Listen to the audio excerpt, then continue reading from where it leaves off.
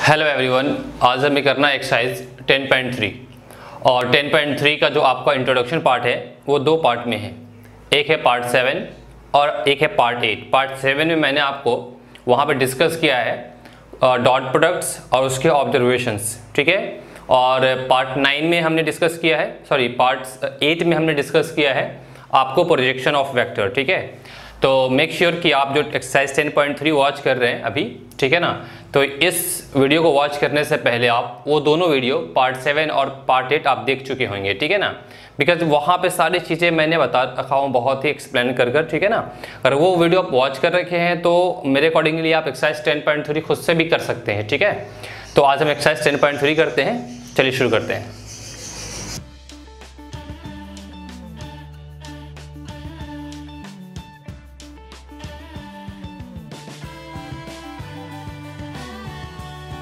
Exercise 10.3 का first question जो आपका है उसमें गिवन है find the angle between two vectors. Find the angle between two vectors A vector and B vector with magnitudes √3 and 2 respectively having a dot B equal to √6। देखिए मैंने पहले से मेंशन कर दिया है, क्वेश्चन में कह रहा है कि find the angle between two vectors. हमें एंगल निकालना है दो वेक्टर्स का, ठीक है। और ए वेक्टर का मैग्नीट्यूड गिवन है √3 और बी वेक्टर का मैग्नीट्यूड गिवन है 2 और इन दोनों के बीच का जो हमारा डॉट प्रोडक्ट है ए डॉट बी, ये क्या गिवन है √6 and we have to find angle, ठीक है। तो ये हमने पार्ट 7 में बताया था आपको कि एंगल कैसे फाइंड करते हैं। फिर यहाँ पर लिख के समझा देता हूँ। एंगल फाइंड करने का फॉर्मूला होता है cos theta equal to A vector dot B vector upon A vector the magnitude और बी वेक्टर दी मैग्नीट्यूड। एक्चुअली इस फॉर्मूले को हमने ड्राइव किया इस फॉर्मूले से, ए vector dot B vector equal to में कितना होगा ए वेक्टर दी मैग्नीट्यूड बी वेक्टर दी मैग्नीट्यूड और ये cos थीटा, ठीक है ना। ये सारी चीज़ें हमने वहाँ पे पार्ट 7 में डिस्कस कर रखा है क्या होता है। ये फॉर्मूला है, इसे याद करेंगे। एंगल बिटवीन टू वेक्टर्स का ये फॉर्मूला है, इसी फॉर्मूले से हमने इसे ड्राइव किया है, ठीक है। तो चलिए अब यहाँ पे देखते हैं हमें क्या निकालना, एंगल निकालना है। तो एंगल के लिए क्या होगा, हमें क्या करना है cos theta is equal to में ए वेक्टर डॉट बी वेक्टर, ए vector dot B vector upon ए वेक्टर दी मैग्नीट्यूड और बी वेक्टर दी मैग्नीट्यूड। सिंपल है, ए डॉट बी क्या है आपका √6 है, तो इट इज √6 अपॉन में ए वेक्टर दी मैग्नीट्यूड √3 बी वेक्टर दी मैग्नीट्यूड 2, ठीक है, ये √3 है। अब इससे ये कैंसिल हो जाने पे कितना आपको आएगा, ऊपर में आएगा √2 अपॉन में 2 और √2 अपॉन में 2 को आप क्या लिख सकते हैं 1/√2। ये क्या हमारा क्या हो गया cos थीटा, ठीक है। तो अब यहाँ से थीटा और cos थीटा इक्वल टू में आपको हो गया cos √2 कहाँ पर 1/√2 कहाँ पर होता है cos π/4 पे, ठीक है ना, cos 45 डिग्री है ना। तो यहाँ से थीटा की वैल्यू कितनी आ गई π/4। इट्स योर आंसर, ठीक है ना। होप आपको समझ में आ रहा है, ठीक है ना। तो हमें एंगल निकालना था, सिंपल फॉर्मूला आपको याद होना चाहिए। जैसे कि हमने बताया आपको कि अगर आप पार्ट 7 पार्ट 8 देख रखे हैं तो वहाँ पे हमने डॉट प्रोडक्ट क्या होता है या projection of vector on a line क्या होता है, या इसके जितने भी कॉन्सेप्ट्स है वो दोनों कॉन्सेप्ट, सारे कॉन्सेप्ट को हमने उन दोनों वीडियोज़ में डिस्कस किया है, ठीक है ना। तो इसलिए मैं बार बार कह रहा था आपको कि इस वीडियो को वॉच करने से पहले उस वीडियो को वॉच कर ले। अगर आपने देख रखा है तो कोई दिक्कत की बात ही नहीं है, ठीक है। क्वेश्चन 2 में कह रहा है find the angle between two vectors, है ना, आई कैप माइनस में 2j कैप प्लस में 3k cap and 3i cap minus में 2j कैप प्लस में k कैप। पहले वाले वेक्टर को हमने लेट कर लिया, उसको हमने ए वेक्टर मान लिया, सेकेंड वाले को बी वेक्टर मान लिया। देखिए इन दोनों क्वेश्चंस में क्या डिफरेंस है, इन दोनों क्वेश्चंस में डिफरेंस ये है कि यहाँ पर ए वेक्टर की मैग्नीट्यूड बी वेक्टर की मैग्नीट्यूड और ए डॉट बी गिवन था और हमने ये निकाला। यहाँ पे नहीं गिवन है तो हम आराम से निकाल सकते हैं। दो वेक्टर गिवन है तो मैग्नीट्यूड निकाल सकते हैं और इन दोनों का बीच का डॉट भी निकाल सकते हैं, कोई बिग डील नहीं है। तो हम क्या कर सकते हैं, इसकी मैग्नीट्यूड कैसे निकालेंगे, इसका मैग्नीट्यूड होगा ए वेक्टर की मैग्नीट्यूड इक्वल टू में अंडर रूट क्या होता है, जो आई कैप जे कैप के कैप का जो हमारा स्केलर कॉम्पोनेंट है उसका स्क्वायर और सम, है ना। तो यहाँ पे क्या 1 का स्क्वायर फिर प्लस -2 का स्क्वायर फिर प्लस आपका हो गया 3 का स्क्वायर, मीनिंग देयर वाइज 9 + 4 13 + 1 14, ये आपका हो गया √14। और आपको क्या है बी वेक्टर दी मैग्नीट्यूड निकालना है आपको, तो ये 3 दी स्क्वायर फिर प्लस -2 दी स्क्वायर फिर प्लस 1 दी स्क्वायर और ये भी सेम वैल्यू √14 आपका हो गया, ठीक है। Now we have to find A vector dot B vector, A vector dot B vector. अब याद करें ए डॉट बी जब निकालना होता है तो हमने बताया था आपको ए डॉट बी जब भी निकालना हो, ठीक है, तो हम क्या करते हैं, आई कैप को आई कैप से मल्टीप्लाई, जे कैप को जे कैप से मल्टीप्लाई, के कैप को के कैप से मल्टीप्लाई। इसका वजह यह है कि आई कैप को अगर आप आई कैप से मल्टीप्लाई करते हैं, आई कैप को आई कैप से मल्टीप्लाई करते हैं, जे कैप को जे कैप से मल्टीप्लाई करते हैं, के कैप को के कैप से मल्टीप्लाई करते हैं तो इसकी वैल्यू 1 होती है। बट अब अगर आई कैप को जे कैप से मल्टीप्लाई करें, जे कैप को के कैप से मल्टीप्लाई करें या के कैप को आई कैप से मल्टीप्लाई करें, वैल्यू कितनी होती है, 0। क्यों होता है, ये सारी चीज़ें हम उसमें डिस्कस कर रखे हैं, ठीक है ना, जो हमने अब किया था आपका इंट्रोडक्शन पार्ट 7 पार्ट 8। पार्ट 7 में हमने इसके बारे में डिस्कस कर रखा है, ठीक है ना। तो अब यहाँ पे देखें, आई कैप को आई कैप से मल्टीप्लाई करेंगे 1 होगा, और 1 इंटू 3 कितना आएगा, 3। इसको यहाँ मल्टीप्लाई करने से कोई फायदा ही नहीं है कि आई को जे से मल्टीप्लाई करेंगे 0 हो जाएगा, आई को के से मल्टीप्लाई करेंगे 0 हो जाएगा, ठीक है ना। दैट्स वाई आई कैप को आई कैप से मल्टीप्लाई कर, 3 को 1 से मल्टीप्लाई किया 3, फिर -2 या -2 तो माइनस माइनस प्लस में 4 हो गया, और जे कैप डॉट जे कैप कितना होगा, 1 हो जाएगा, क्योंकि जे कैप डॉट जे कैप अगर आप करेंगे जे कैप डॉट जे कैप तो ये होगा जे कैप के मॉडुलस का स्क्वायर, और यूनिट वेक्टर का मैग्नीट्यूड कितना होता है, 1 होता है, इसलिए 1 हो जाएगा, ठीक है। सेम 3 को 1 से मल्टीप्लाई कीजिए प्लस में 3, तो फाइनली कितना हो गया आपको, ये 10 हो गया, ठीक है ना।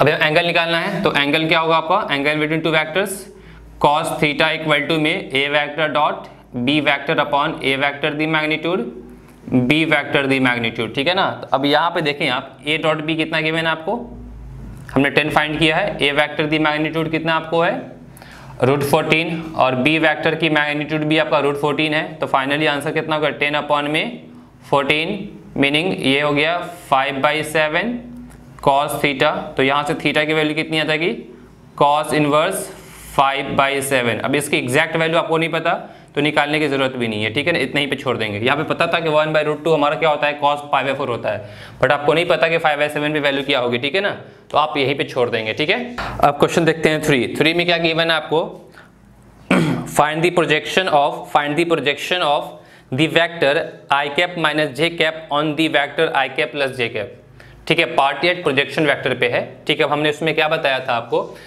अब यहाँ पे आई कैप माइनस जे कैप जो है इसकी प्रोजेक्शन निकालनी है क्या, आई प्लस जे पे, तो इस वेक्टर का नाम हमने ए वेक्टर मान लिया, इसको हमने बी वेक्टर मान लिया, ठीक है ना।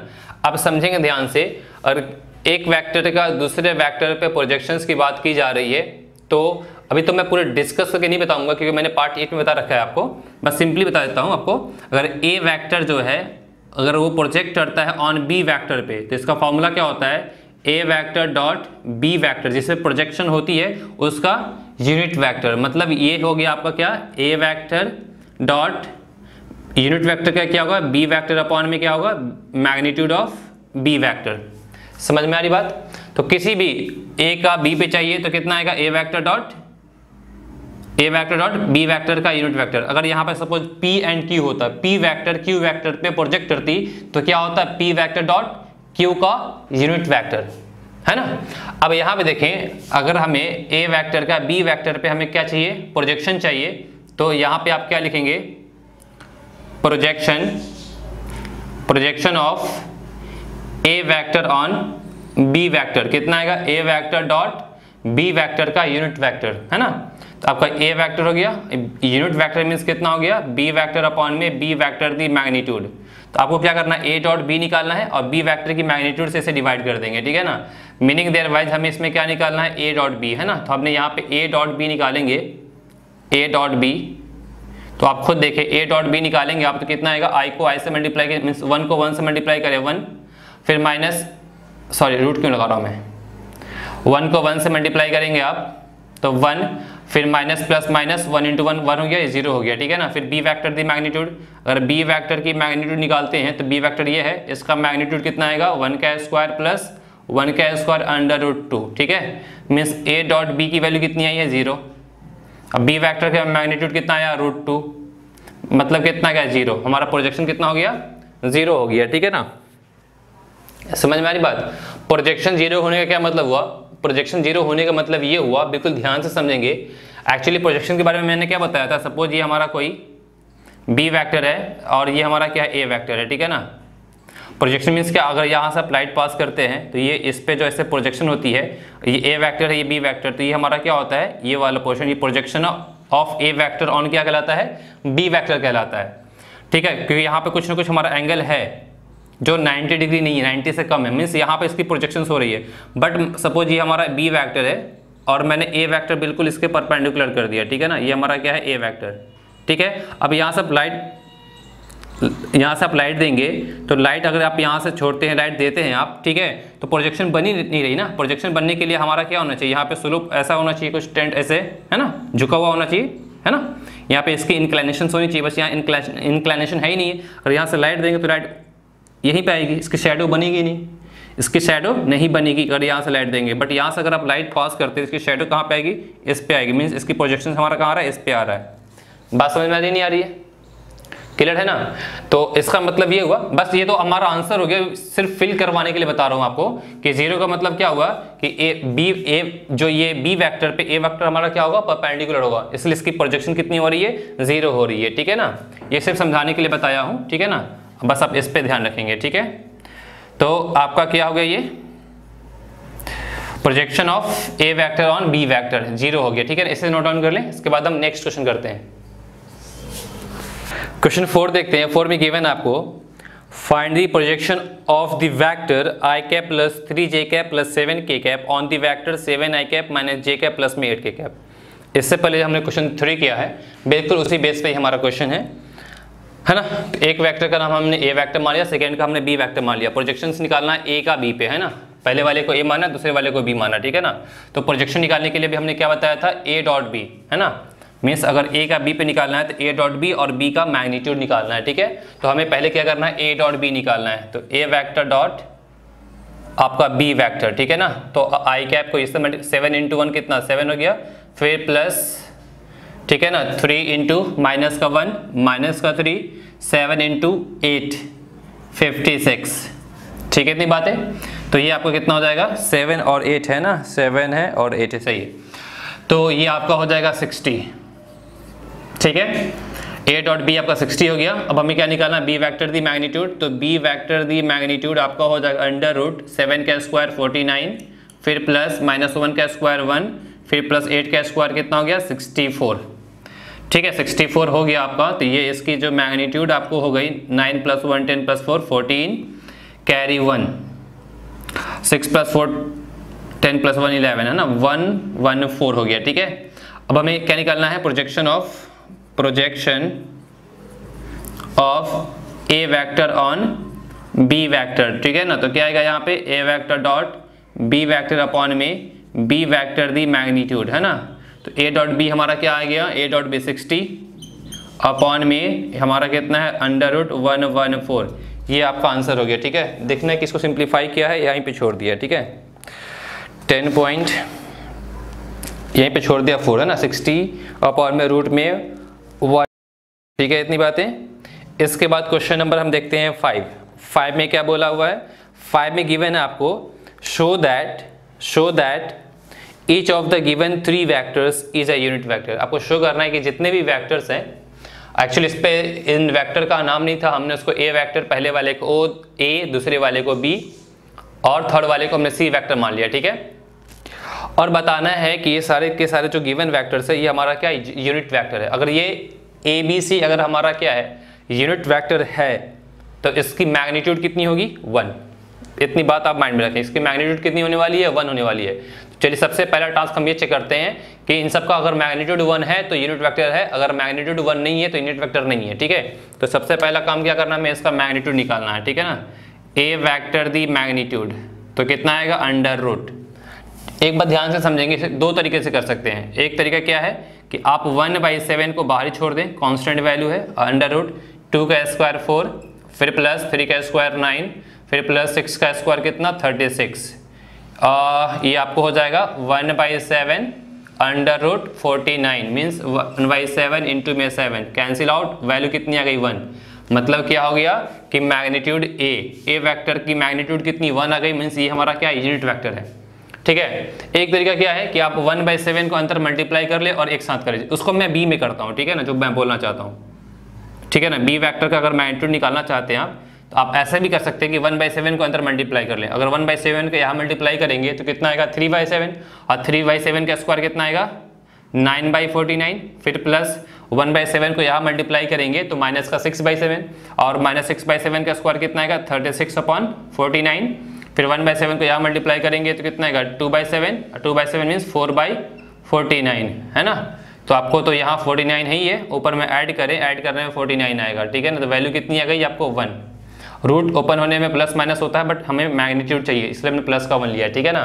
तो हमने देखा क्या बी वैक्टर का मैग्नीट्यूड भी हमारा कितना हो गया 1, तो मीन्स ए वैक्टर भी हमारा क्या है यूनिट वैक्टर हो गया, और बी वैक्टर भी हमारा क्या हो गया यूनिट वैक्टर हो गया। अब हमें क्या निकालना है, इस पे चेक करना है, ठीक है ना। तो मैंने दोनों तरीके बता दिए, ऐसे करना ऐसे कर लें, ऐसे करना ऐसे कर लें, ठीक है ना। मैं ऐसे इस तरीके से कर रहा हूँ। ये 1/7 हमारा यहाँ पे है, इसका स्क्वायर 36, 2 का स्क्वायर 4, प्लस माइनस 3 का स्क्वायर 9, ये 1/7 √49 सॉल्व करेंगे 1 ही आएगा, ठीक है ना।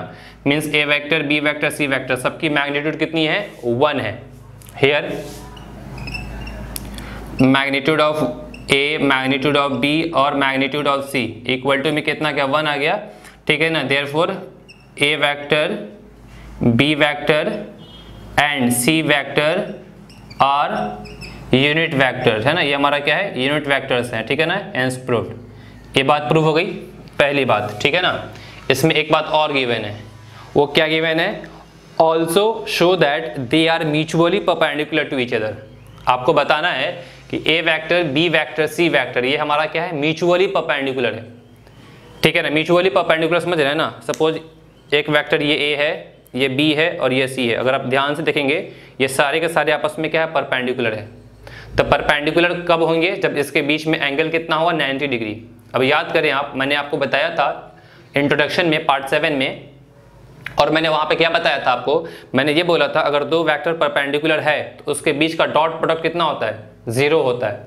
अगर मैं ये प्रूफ कर दूं कि ए वेक्टर डॉट बी वेक्टर इसका रिजल्टेंट अगर 0 आता है, ए डॉट बी अगर 0 आता है, इट मीन्स दैट कि ए वेक्टर जो है बी वेक्टर पे परपेंडिकुलर है। अगर मैं ये प्रूफ कर दूं बी डॉट सी 0 है तो भी परपेंडिकुलर है, और ए डॉट सी है 0 तो भी परपेंडिकुलर। अगर ये तीनों आपस में परपेंडिकुलर हो जाते हैं तो हम क्या बोलते हैं mutually perpendicular to each other.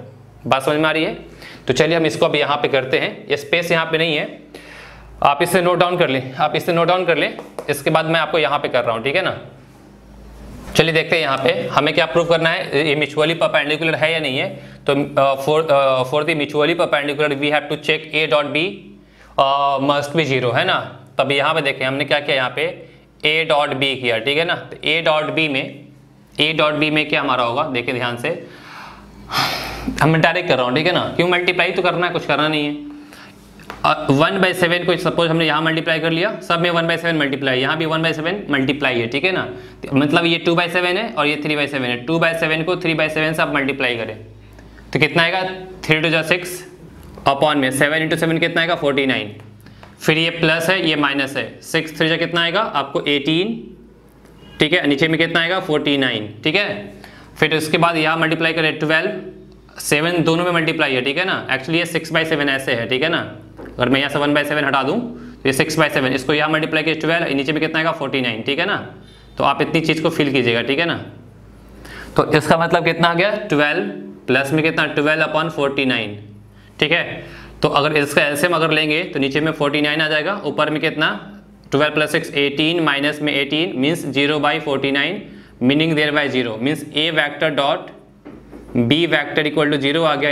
It implies that A vector जो हमारा है परपेंडिकुलर किस पे है बी वेक्टर पे, ठीक है ना। ए वेक्टर किस पे परपेंडिकुलर है बी वेक्टर पे है। समझ में आ रही बात। आप देखें यहाँ पे ए डॉट बी 0 कब होगा, ए वेक्टर डॉट बी वेक्टर 0 उस वक्त होगा जब थीटा इक्वल टू कितना होगा 90 डिग्री। cos 90 कितना 0 होता है, ये पूरी वैल्यू कितनी हो जाएगी 0 हो जाएगी। बात समझ में आ रही कि नहीं आ रही है।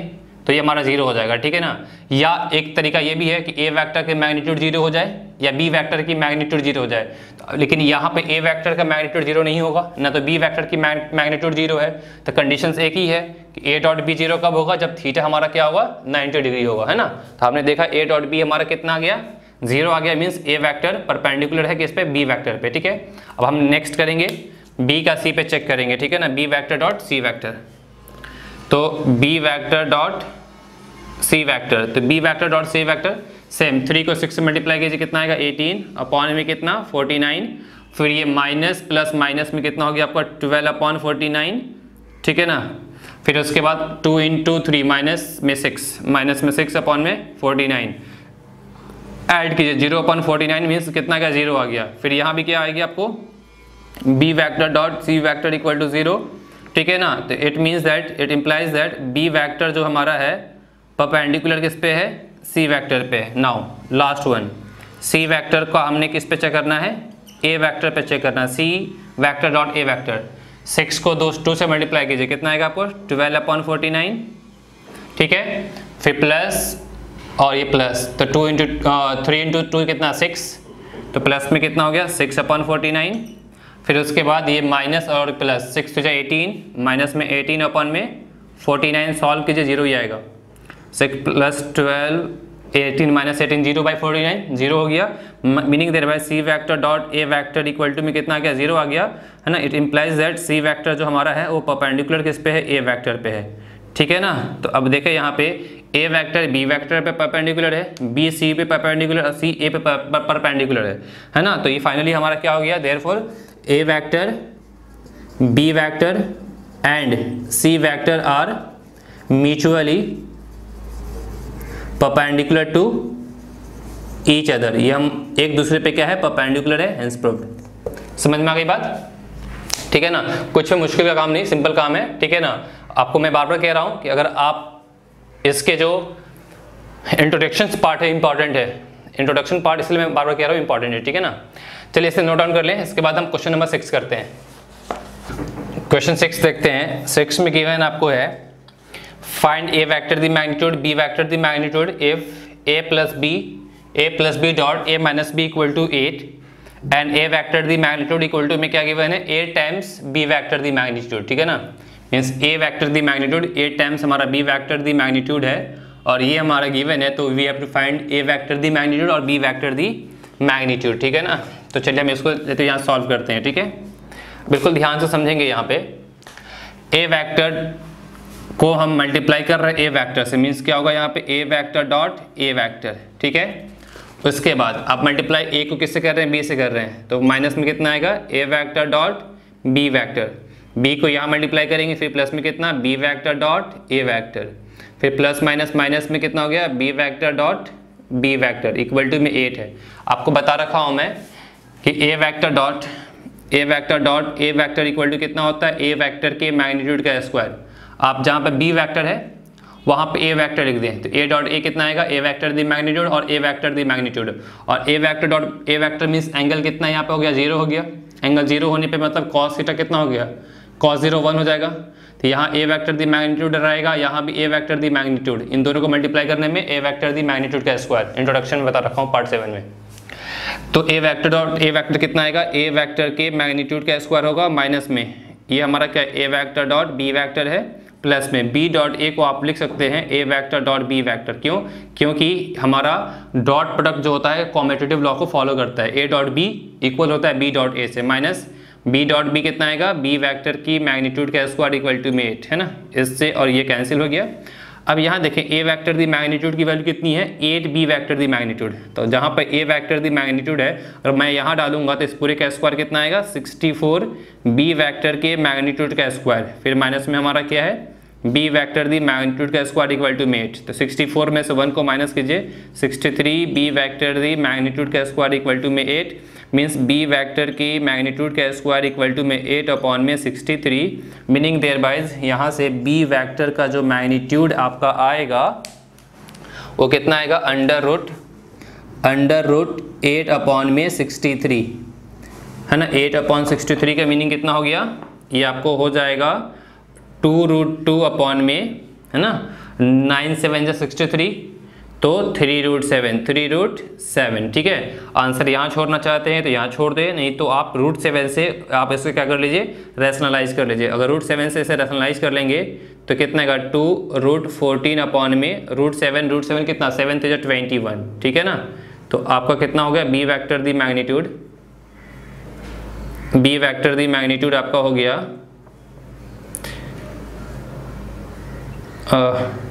2√14/21। देखता हूँ मैं कहाँ पे इसका आंसर छोड़ रहा है, ठीक है ना।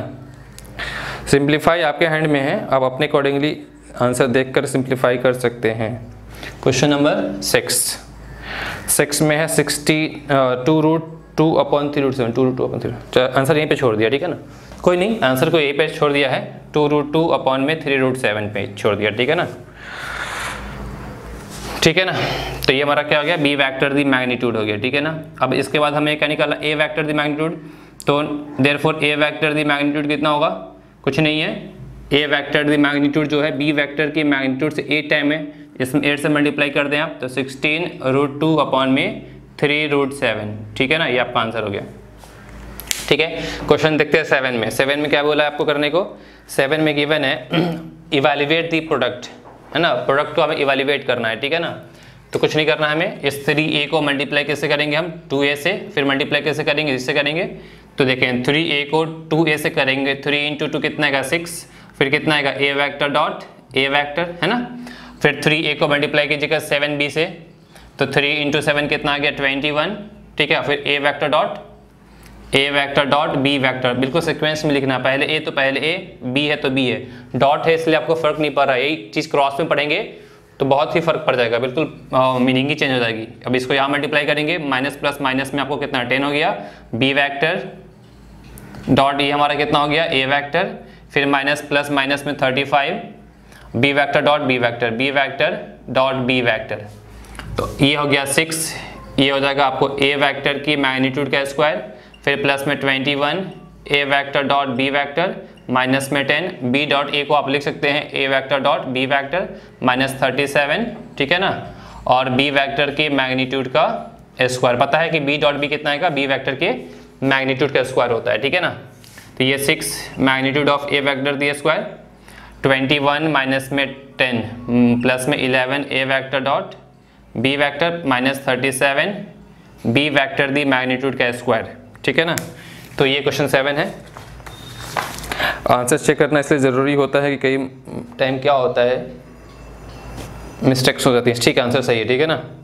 और 35 है ये, हाँ 75, देखिए क्या 75 से कितना 35 होता है ना, मैं 37 लिख दिया हूँ, ये कितना आएगा 35, समझ में आ रही बात ना, ये सब चीज़ें होती हैं, ठीक है, ठीक है। इसके बाद आप इसे नोट डाउन कर लें। इसके बाद हम क्वेश्चन नंबर 8 यहीं पे कर लेते हैं। क्वेश्चन नंबर 8 में क्या बोल रहा है, स्पेस है, क्वेश्चन 8 में गिवन है find the magnitude of two vectors, find the magnitude of two vectors a vector and b vector having the same magnitude. क्या बोला, find the magnitude of two vector, a और b का हमें क्या निकालना है, मैग्नीट्यूड निकालना है। और क्या ये क्वेश्चन ये भी कह रहा है कि जो a और b का जो मैग्नीट्यूड निकालना है वो दोनों को दोनों क्या है, इक्वल है, कह रहा है having same magnitude and such that angle between them, उन दोनों के बीच का जो एंगल है वो कितना है 60 degree, and there scalar product is 1/2। Scalar product means क्या, अगर सपोज हमने इसमें a vector b vector given है, पहले क्वेश्चन नंबर देखते हैं 8 क्या है इसमें आपको क्या करना है, आपको फाइंड करना है टू फाइंड a वैक्टर की magnitude and b vector the magnitude. और क्या गिवन है, हम यहाँ पे गिवन है कि ये जो दोनों वैक्टर है, a वैक्टर जो है वो इक्वल है b वैक्टर के मैग्नीट्यूड से, ये गिवन है, और इसकी जो वैल्यू क्या होगी बस वो निकालना हमें, ठीक है ना। अब इसके बाद इसके बीच में एंगल, सपोज ये हमारा a वैक्टर है, ये a वैक्टर है और ये हमारा b वैक्टर है, ठीक है ना, इसके बीच में एंगल जो गिवन है कितना गिवन है 60 डिग्री गिवन है, और इन दोनों का dot product means scalar product means क्या, डॉट प्रोडक्ट, थीटा तो हमारे को गिवन है 60 डिग्री, ठीक है, थीटा 60 डिग्री गिवन है, इसका क्या मतलब हुआ, थीटा 60 डिग्री का मतलब ये हुआ कि चलिए अभी मैं वहाँ से करूँगा, और फिर a डॉट b गिवन है, a vector dot b vector, scalar product कितना है 1/2, ठीक है।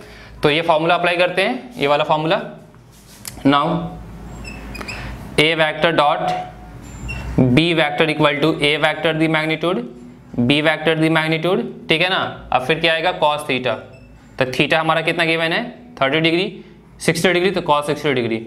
अब बताएं a डॉट b कितना गिवन है 1/2, तो ये 1/2 हो गया, इक्वल टू में a वैक्टर दी मैग्नीट्यूड, और जो b वैक्टर की मैग्नीट्यूड है वो किससे इक्वल है, a वैक्टर की मैग्नीट्यूड से इक्वल है, तो जहाँ पे b वैक्टर दी मैग्नीट्यूड है वहाँ पे हमने क्या लिख दिया a वैक्टर दी मैग्नीट्यूड, और cos 60 कितना होता है 1/2, 1/2 से 1/2 आपका कैंसिल हो गया, तो यहाँ पे क्या आएगा 1 आ गया, और यहाँ पे मैग्नीट्यूड ऑफ a वैक्टर का स्क्वायर, तो यहाँ से a वैक्टर दी मैग्नीट्यूड कितना हो गया, a वैक्टर दी मैग्नीट्यूड 1 हो गया, देयरफॉर b वैक्टर की मैग्नीट्यूड भी कितनी हो जाएगी 1, क्योंकि ये दोनों आपस में क्या है, इक्वल है। सिंपल था, आंसर हो गया, ठीक है ना, समझ में आ रही बात। तो इसे नोट डाउन कर लें, इसके बाद हम नेक्स्ट क्वेश्चन करते हैं। क्वेश्चन 9 में गिवन है आपको find magnitude of x vector. X vector का मैग्नीट्यूड क्या है ये निकालना है। फिर कह रहा है for a unit vector A vector. A vector हमारा कौन सा वेक्टर है? यूनिट वेक्टर है। अगर ए वेक्टर हमारा यूनिट वेक्टर है तो ए वेक्टर की मैग्नीट्यूड कितनी होगी? 1। ए वेक्टर हमारा क्या है? ए vector is a unit vector. अगर ये हमारा यूनिट वेक्टर है तो इसकी मैग्नीट्यूड 1 हो जाएगी, ठीक है। और उसके बाद क्या है बोल रहा है यहाँ पे x minus x vector minus A vector dot x plus A vector equal to में 12 है। तो हमें फाइंड करना है x वैक्टर की मैग्नीट्यूड क्या होगी, ठीक है। तो हम x वैक्टर को x वैक्टर से मल्टीप्लाई करेंगे तो x vector dot x vector, फिर ये प्लस में कितना आएगा आपको x vector dot a vector, फिर यहाँ मल्टीप्लाई कीजिए माइनस का a vector dot x vector, फिर यहाँ मल्टीप्लाई करिए minus a vector dot a vector is equal to 12, ठीक है ना। ये कितना होगा? x वेक्टर की मैग्नीट्यूड का स्क्वायर, फिर plus x vector dot a vector. जैसे बताया कि डॉट प्रोडक्ट क्या होता है हमारा? कॉम्यूटेटिव होता है। तो a डॉट x मतलब क्या है? x vector dot a vector हम लिख सकते हैं, ठीक है। फिर माइनस ये a वेक्टर की मैग्नीट्यूड का स्क्वायर इक्वल टू 12। ये कैंसिल आउट हो गया। x वेक्टर की मैग्नीट्यूड का स्क्वायर, फिर माइनस a वेक्टर की मैग्नीट्यूड कितनी है? 1। 1 का स्क्वायर कितना आएगा? 1 इक्वल टू में कितना? 12। तो x वेक्टर की मैग्नीट्यूड का स्क्वायर कितना? 13। तो x वेक्टर की जो मैग्नीट्यूड आपका हो जाएगा वो अंडर रूट कितना? 13। प्लस माइनस में क्यों नहीं हुआ? क्योंकि मैग्नीट्यूड नेगेटिव नहीं होता है, ठीक है ना। तो root 13 is the answer of, ठीक है, मैग्नीट्यूड ऑफ x वेक्टर, ठीक है। ये बात समझ में आ गई। क्वेश्चन 9 हो गया।